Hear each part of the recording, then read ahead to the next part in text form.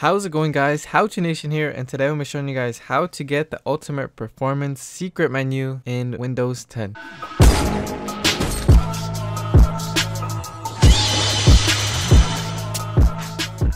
Alright, so once you load up your Windows, all you're going to want to do is go to the search menu and first check if you have an updated version of Windows. So go to the search bar and click in WinVer, or type in WinVer, I mean. So you should see that it says version 1803 or above. If you have above 1803, you're good. But if you have below 1803, you're going to need to update your Windows. And it's really easy and simple to do. All you would do is go to your settings and go to update and security and just check for updates. So if you do need a major update, it will tell you right there and start updating by itself. And once you do update it, it will probably recommend you to restart your computer. And if it doesn't, restart it either way. So then once you're done with that, go to Windows PowerShell admin on the Windows icon, right click on it and go to Windows PowerShell administrator, and this menu should pop up. So once you go down below in the description, you would just copy and paste it onto this Windows PowerShell.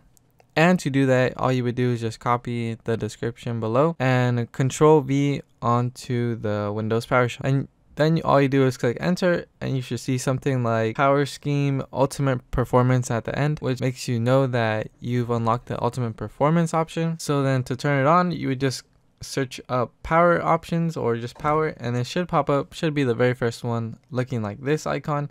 Choose a power plan. If you don't see it automatically, you should just open up show additional options and drop down that menu, and you should see power save and ultimate performance. So just click on it and you can see that you went from high performance to ultimate performance. So if you click on the options, you can change some settings just in case you want your display to turn off after a while and other little things like that, you know, you can mess around with. But basically this is going to overall improve the performance of the PC. As you guys can see in the description, it provides ultimate performance on higher end PCs. So it doesn't necessarily have to be a higher end PC, it just means in pretty much any overall PC, it should just have all its performance to the max and not be restricting anything at all like the other options did. So yep, hope you guys liked the video. Like, comment, subscribe for more awesome content from me, How to Nation. And until next time, How to Nation out.